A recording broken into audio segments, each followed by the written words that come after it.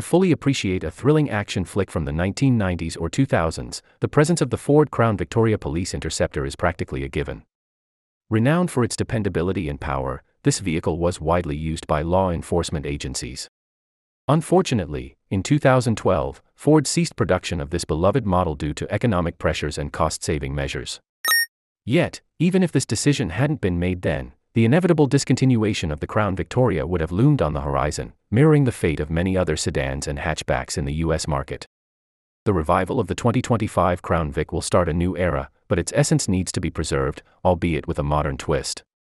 Although the upcoming model may not be as big as its predecessor, Ford is about to infuse it with distinctive and aesthetic appeal. The original Crown Victoria wasn't merely about performance; its bold design and substantial presence left an indelible mark. In today's landscape, the new car should adopt a smaller, more efficient footprint, while still prioritizing reliability and durability. First of all, do not expect the Crown Vic to use a ladder frame in 2025. With the focus on the efficiency, there is no room for such a setup nowadays.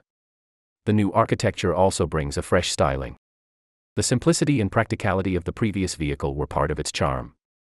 However, in the spirit of evolution, the 2025 Ford Crown Victoria is accepting a more contemporary aesthetic. With a focus on integrating modern cues and advanced features, the third generation is primed to deliver a strikingly aggressive styling overhaul. Expect a departure from the past, as the new model is set to introduce a more upscale appearance, marked by a completely redesigned front end. The biggest change will for sure be the vehicle's platform. Previous architecture was very versatile, but also too heavy. The new platform should result in a significant loss of weight. Indeed, the interior of the previous Crown Victoria was renowned for its exceptional design and layout, setting a high standard for comfort and functionality.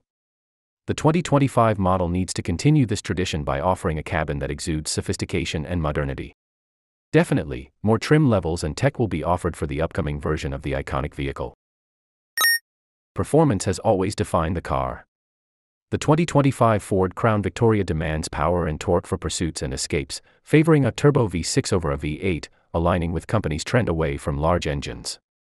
A high-output four-cylinder or hybrid system could also feature, offering versatility. Some plug-in configurations can deliver massive outputs and incredible performance. We just hope Ford won't make it an EV. Jim Farley announced a low-cost electric model, and fans are still guessing what it is going to be. An electric Crown Vic and the return to police service are just some of the options we've heard about. However, most fans are still not ready for a switch from an internal combustion engine, so even a hybrid configuration would be hard to accept. The car was displayed at dealerships, but it is best known as a police vehicle. So, when you mention the 2025 Ford Crown Victoria, the first thought is the PD. Anyway, the new model doesn't seem so legit for a few reasons. Today, SUVs and trucks dominate the market, with models like the F-150 and Explorer favored by law enforcement. Ford's attempt at hybridization with the police responder hybrid sedan in 2017 was short-lived. It is not in the lineup today since SUVs can do everything as cars, plus they are bigger and heavier.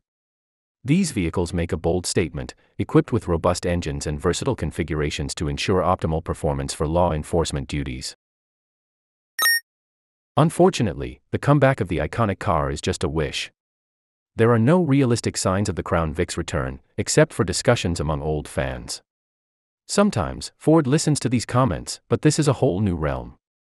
Even if it does come back, the 2025 Crown Victoria won't be the same vehicle as it was 15 or 20 years ago.